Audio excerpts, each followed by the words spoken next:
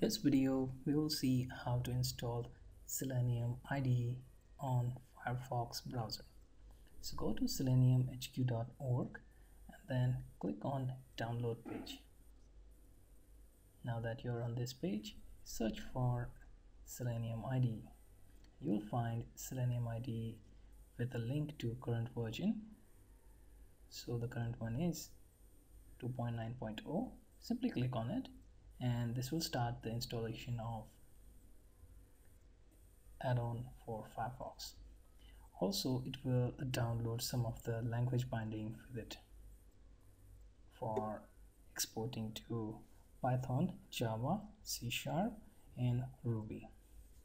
After the installation is finished, you'll find Selenium IDE installed in Slingshot menu, then developer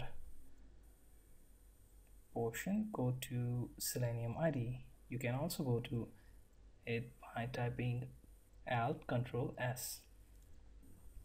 So once installed properly, you will find Selenium IDE fully functioning like this. Next few chapters, we will also see how to use Selenium IDE to create a script that can be later exported to Python. So for Python 2, it will be functioning.